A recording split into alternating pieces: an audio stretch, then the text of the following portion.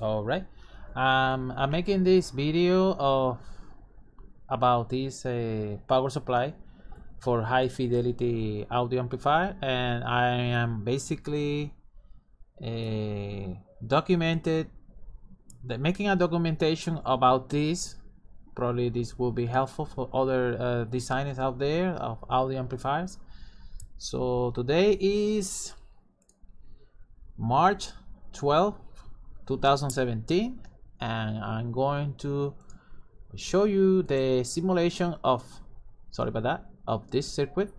It has a double bridge rectifier, and it's unusual because it has fuses that feed each individual bridge rectifier. So I think that's a great idea because I think I saw that on the book J. Randy Sloan, so that's a really good idea.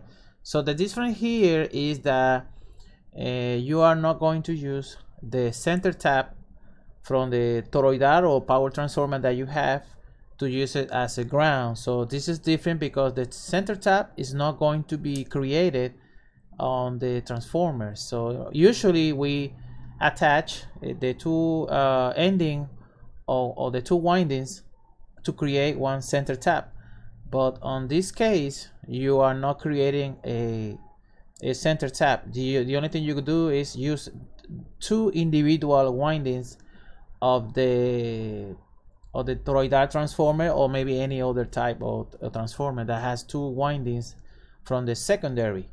So this is the design. This is the original design. It's kind of fuzzy, a little bit difficult to read, but I saw the difference here is that you will feed, you can see the windings here. Hold on. You see the windings here, 1 and 2. So this one is feeding this bridge rectifier, and the other winding is feeding this other. But you will see the difference here.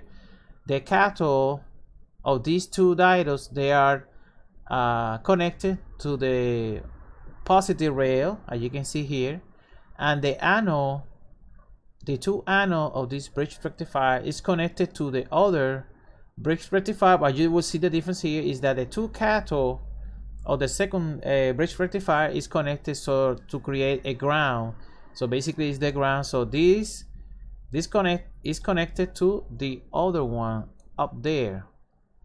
So on the first simulation, I connected on the wrong way. It was different. So I follow this one here. As you can see, it creates its own ground to create basically a virtual center tap ground, basically. So you are not going to use, the amplifier is not going to be connected directly to any of the AC windings. So we know that we create a center tap to use it as ground for audio amplifier, but in this case it's going to be different. We're not going to have any of the ground from the amplifier connected to any of the AC windings of the amplifier. So one example, this is the simulation that we have here. This is, I try to follow the best I can this schematic, so it's not complete. I just completed some other stuff. As you can see, it has a fuse. This is to represent the winding. This is 60 hertz. It can be also 50 hertz. Remember, yeah, it has to be 50 hertz because anyway, 60 hertz. So one sample, this is one winding. I call it the secondary one, and the other one is secondary 2. It has a few filtering, the first filtering, and the fuse. This is the first one, the fuse. Bridge rectifier 1 is this one here, and bridge rectifier 2 is this one. It looks about the same, but you will see the cathode, the two cathode of these connecting right here is connected to this ground. You will see, and we will see if you follow the green line is connected to these two anodes from the bridge rectifier. So on the image you will see that it's like this. It's backwards. You see it's backwards on this drawing, but it's fine. The only thing you gotta do is just follow the connection. So right now we have two cathodes, and these are connected to the anodes from the first bridge rectifier. It's not that difficult. So I just leave it like that. It's okay. It's not, as long as it's correctly connected, it's fine. So So that creates a sort of like ground, a virtual ground basically, because we are not using any of the AC windings from the power transformer. So I'm going to show you something really interesting. Let's see Antex.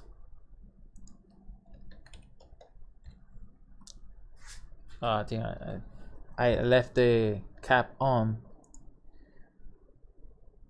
Upper letter, something like that. Uppercase on. Okay, so let's look for that. So I really wanted to make this video so to have it as a reference, so for myself also, so I don't forget, because sometimes it's good to make the videos. So when you make videos, you will have an idea, but trying to put in the thinking and thoughts, thinking. So we have this power transformer. You can see it has two windings. We got the 45 and 45, so it's green and blue. So basically, usually we I gotta zoom here so you guys can see. Usually I always basically connect these two wires to create the center tap, or tap central in Spanish, for the ground. So on this circuit, none of the AC voltage is going to be present on any of the ground from the power transformers. So only it will have the ground from the bridge rectifier. So it's going to be really a clean, noise-free power supply. So that's the idea of having this circuit like that for audio amplifier, high fidelity audio amplifier. So we found the information on the website, so I was able to do it, and I have plans to create a new power supply, but that power supply, it will have also that option. If I don't want to use the two bridge rectifier, I can just use the jumpers to create just a simple power supply to have a center tap ground connected to the as ground, to create a center tap. The center tap, to explain you guys, probably you are confused. What the hell are you talking about? Center tap? What? Okay, I'm gonna explain you. To create a center tap for an audio amplifier, the only thing you gotta do is just connect this blue wire and the other green wire, so it will create a center tap for ground. So we are going to use only one bridge rectifier. We're going to use the green, this one here, and the blue bottom to feed one single bridge rectifier. It's going sort of like this one here, one sample, just to fit one single one, but we need the other winding. We need to have a, let me see, I'm going to show you the example. Hold on, give me a second. So it's better if I show you the example, so you don't get confused. So this is usually we connect it in this matter, and we're gonna have the bridge, just one single hold on back, sorry about that guys, one single bridge rectifier, this one here, and we're gonna feed it one winding. Don't worry about it, we can fix it, it's okay. There you go. But having the two AC cables connected, it creates problems and noise on audio amplifiers. So yes, I was reading a lot about that. So this is the center tap that I was talking about. So the two windings does create a center tap for the one sample. I'm going to place just a few capacitors. Let me see, component, I need a capacitor. Let's go with the 22,000 microfarad capacitor. So let's do that. I'm gonna place it here. Control R to rotate it. As you can see, Control R to rotate the component, and we're going to just make another one. I'll make another one for 44,000 capacity microfaradios. So we're gonna do that. This is what we usually do. God leave. what we usually do for simple audio amplifier. So this is the connection that we are going to do and then the center tab is this one here. So what I'm gonna do, so I really don't need to place a wire. I don't think I gotta do it, just place the ground. So this is the center tab, this one right here. So we're gonna place the multimeter right here. This is the multimeter, and we need another multimeter to measure the voltage. This is going to be different because we need the polarity of this one to measure the negative, and this one is going to be connected here. So we're going to measure the voltage. So now this one here is going to be connected to the negative rail for the audio amplifier. So this is the normal, most common power supply that I always use. Also, I use this design too. As you can see, really simple. The two windings, two wires will create a center tab here, and then it's going to be connected here because the capacitor, they are connected in series. So these connections here, this is the center tab. So that's where you're going to connect all the ground for the speaker and the audio amplifier. So we're going to measure this one. One sample, we got 45 volts.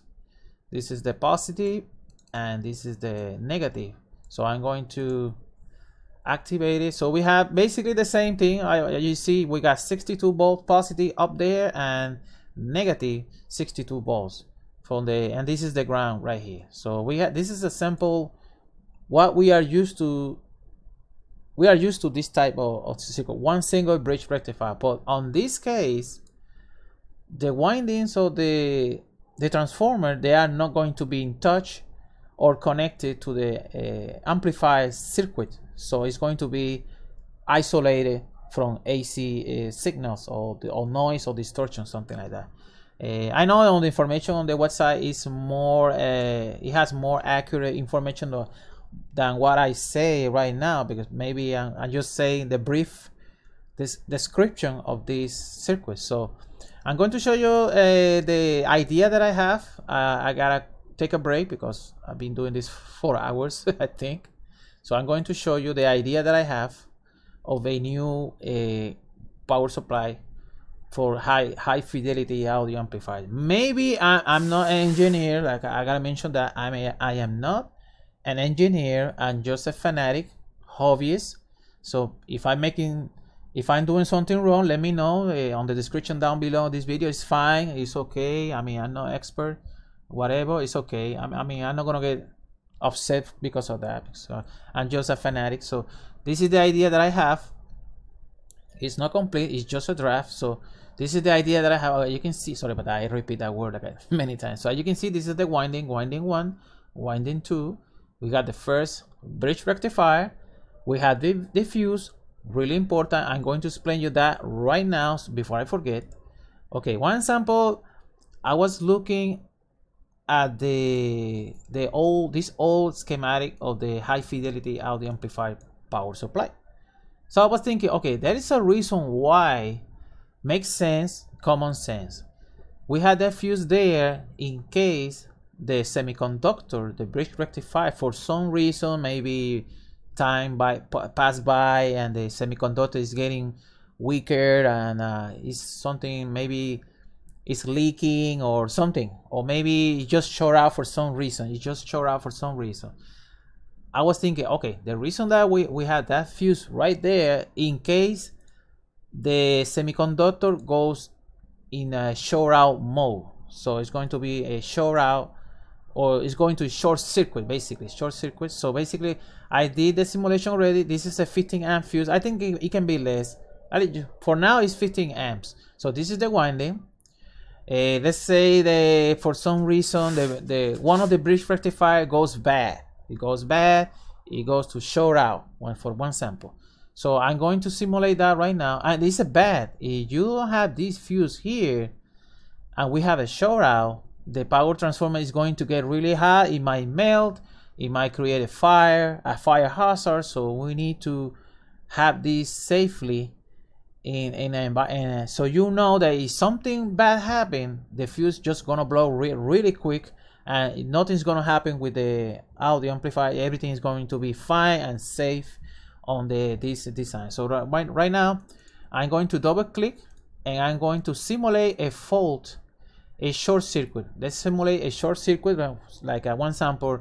Let's do a short circuit from AC to AC1, just to see how is the fuse is gonna blow. So right now I just enable that fault, simulating one fault of the bridge rectifier. I'm going to activate the simulation to see what happened. This is a F3, the fuse F3. So let's see what happened. You see, it took longer because it's a 15 amp fuse. I think this should be a 10 amp fuse. I think. Let me change it to a lower value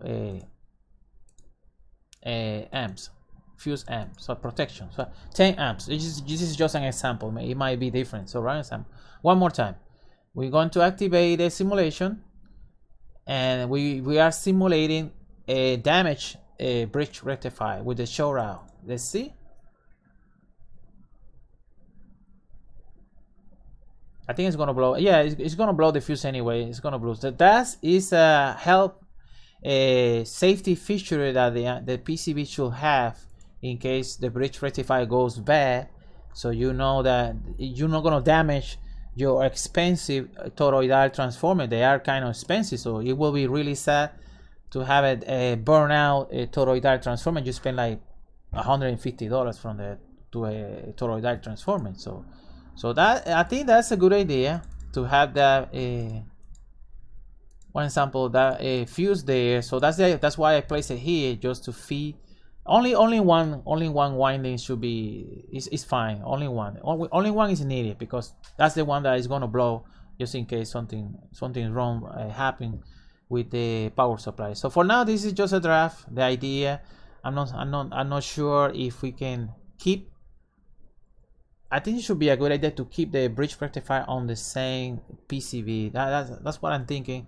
So for now, I'm going to continue later. I'm going to take a break. I spent a few hours thinking and redesigning everything one more time. So I think it's the best choice to have that particular fuses there to protect the power transformer, because you don't want to burn out the power transformer. If something wrong happen, the fuses, they are just a few cents. They don't cost that much money. It's better to replace fuses than replace the entire toroidal transformer. So that's it. I'm gonna cut the video. I hope this is helpful. I will continue making more videos about this. So for now, I'm going to be concentrating on the design of the high fidelity audio amplified power supply. So this is just a draft. All right, that's it. All right, have a good day, guys. All right.